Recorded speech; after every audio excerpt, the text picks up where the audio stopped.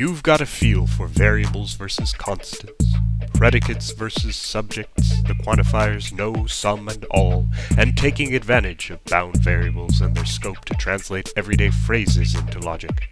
If that's not true, please go back and watch the last 3 videos in this series. It's time to move on to logical operators, or connectives. Logical connectives. Let's build our sentences out a bit more.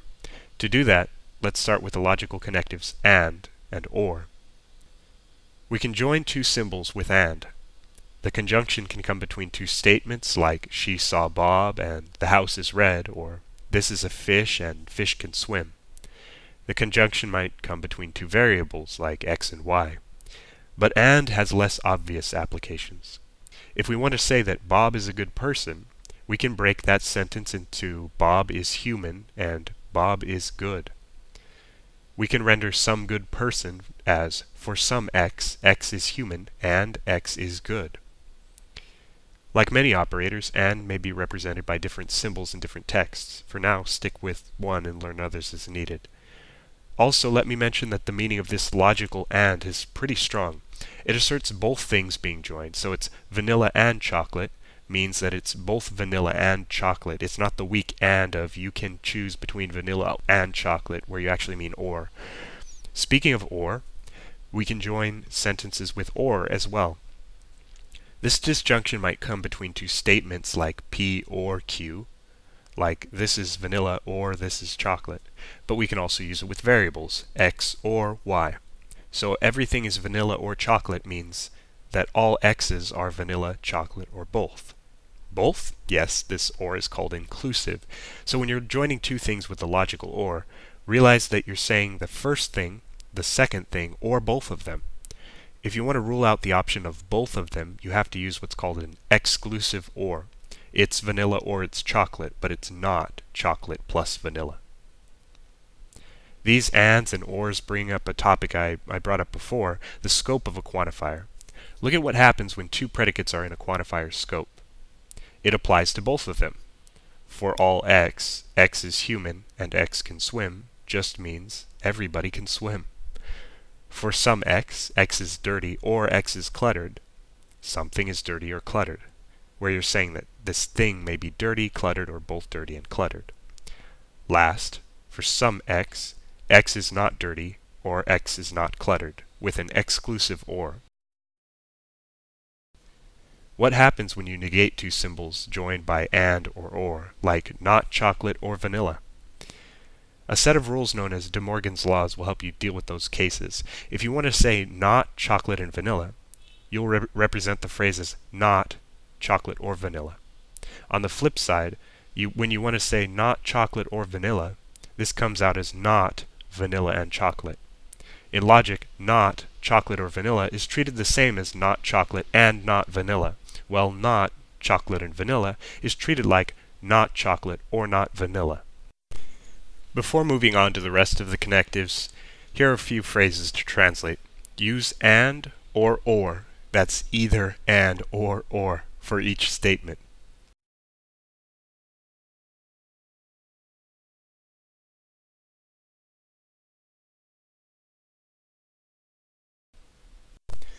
On to some new stuff.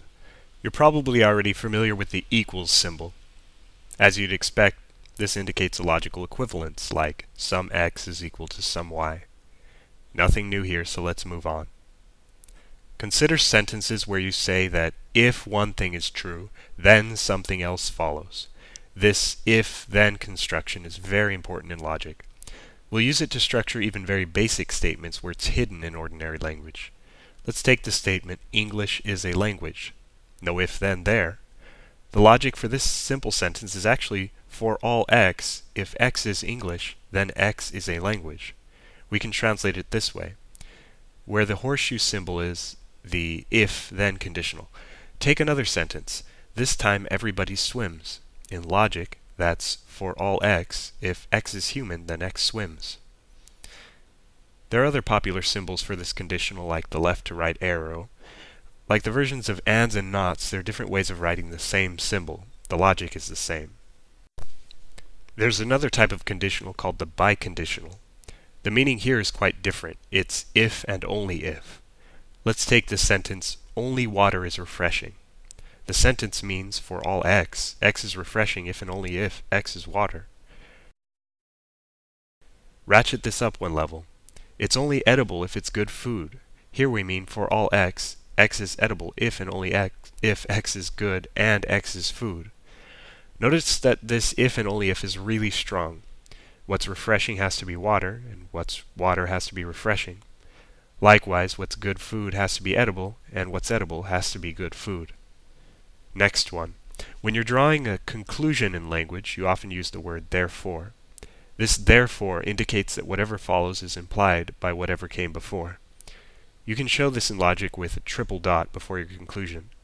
Let's say you propose a simple line of reasoning like everybody knows something. John's somebody, so he knows something. You're probably getting used to translations into logic by now, so I'll let you figure those phrases out. The first one, that's right, for all x, for some y, if x is human, then x knows y. That's everybody knows something. Your next line is simple. John is human. And the last, therefore, for some y, John knows y. That's just about all the basic stuff you need to begin uncovering the logic behind everyday language. Of course, there are other logics that expand the use of formal logic and give it a variety of applications. Let's take a look at one basic example of such a logic called modal logic. Modal logic allows you to incorporate modals into the formal structure. I briefly explored modal verbs in the lessons on morphology or the grammar of words in language. Examples of modal verbs in English are can, may, and must. The basic modal symbols in modal logic are it is necessary and it is possible. For example, think of a statement P. Take this as dogs read books. If we say that it is necessary that P, this means it is necessary that dogs read books. We can also say that dogs can read books. It is not necessary that everyone read books, and dogs cannot read books. Notice that when we say something like can or it is possible, that leaves a lot of room to discuss the probability of that possibility, which is one of those topics I'll tackle in the next video. I know I've thrown a lot out at you, but I'm fairly sure you are already getting a feel for how this kind of logic really gets down to the structure of thoughts expressed in language. So let's move on to do a few translations. Pause the video whenever you need some time to think.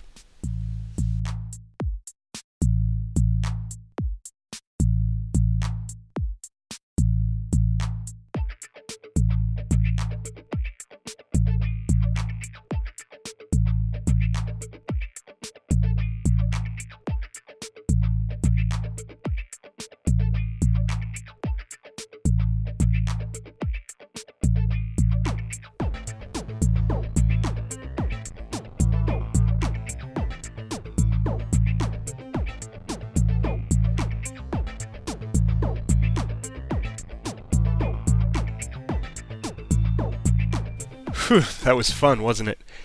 Well, I'll wrap up these lessons next time with the discussion of how to represent members of a set and express the language of probability in logic. Until next time, keep practicing.